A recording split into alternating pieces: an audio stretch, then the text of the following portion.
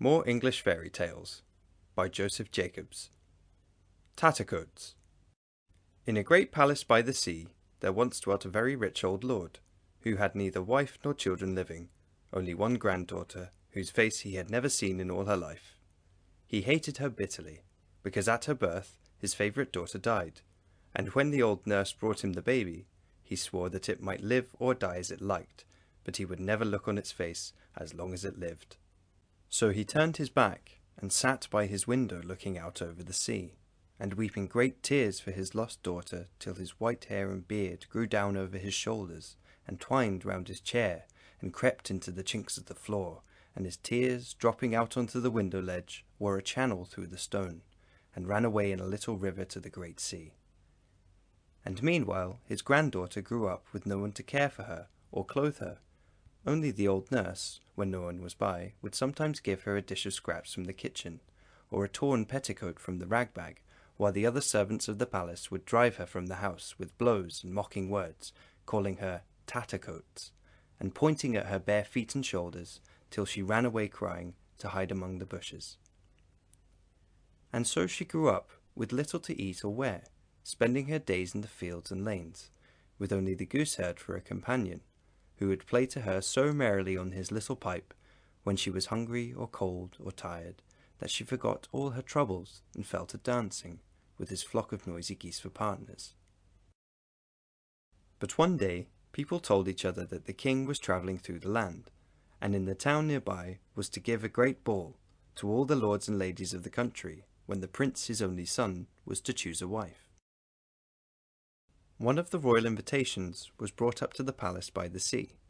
and the servants carried it up to the old lord, who still sat by his window, wrapped in his long white hair and weeping into the little river that was fed by his tears. But when he heard the king's command, he dried his eyes and bade them bring shears to cut him loose, for his hair had bound him a fast prisoner, and he could not move. And then he sent them for rich clothes and jewels, which he put on, and he ordered them to saddle the white horse with gold and silk, that he might ride to meet the king. Meanwhile Tattercoats had heard of the great doings in the town, and she sat by the kitchen door weeping because she could not go to see them. And when the old nurse heard her crying, she went to the lord of the palace and begged him to take his granddaughter to the king's ball. But he only frowned and told her to be silent, while the servants laughed and said, "Tattercoats is happy in her rags, playing with the gooseherd. Let her be, it is all she is fit for." A second and then a third time the old nurse begged him to let the girl go with him, but she was answered only by black looks and fierce words, till she was driven from the room by the jeering servants with blows and mocking words. Weeping over her ill success, the old nurse went to look for Tattercoats, but the girl had been turned from the door by the cook, and had run away to tell her friend the gooseherd how unhappy she was because she could not go to the king's ball. But when the gooseherd had listened to her story, he bade her cheer up, and proposed that they should go together into the town to see the king and all the fine things.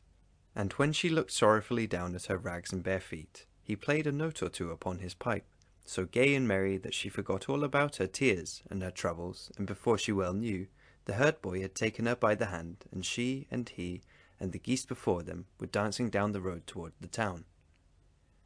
Before they had gone very far, a handsome young man, splendidly dressed, rode up and stopped to ask the way to the castle where the king was staying. And when he found that they two were going thither, he got off his horse and walked beside them along the road. The herd boy pulled out his pipe and played a low, sweet tune, and the stranger looked again and again at Tattercoats' lovely face, till he fell deeply in love with her, and begged her to marry him. But she only laughed, and shook her golden head. "You would be finely put to shame if you had a goose girl for your wife," said she. "Go and ask one of the great ladies you will see tonight at the king's ball, and do not flout poor Tattercoats." But the more she refused him, the sweeter the pipe played, and the deeper the young man fell in love, till at last he begged her, as a proof of his sincerity, to come that night at 12 to the king's ball, just as she was, with the herd boy and his geese, and in her torn petticoat and bare feet, and he would dance with her before the king and the lords and ladies, and present her to them all as his dear and honoured bride.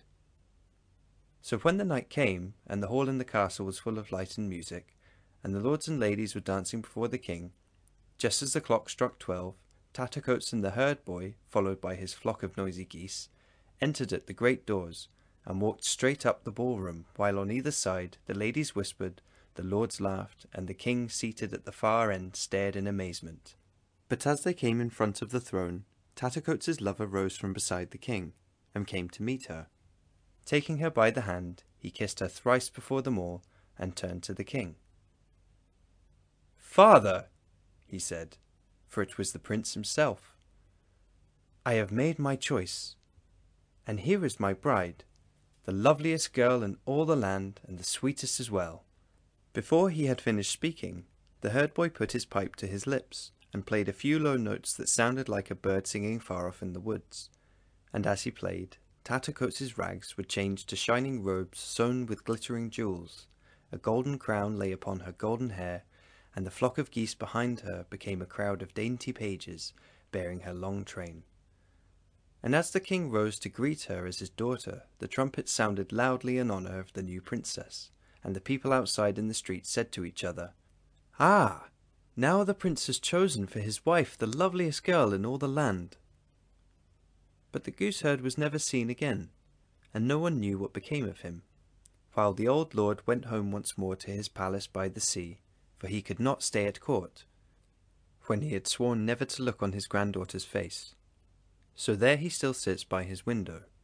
if you could only see him, as you some day may, weeping more bitterly than ever as he looks out over the sea. End of Tattercoats. Recording by Daniel Noonan, Killin, Perthshire, Scotland.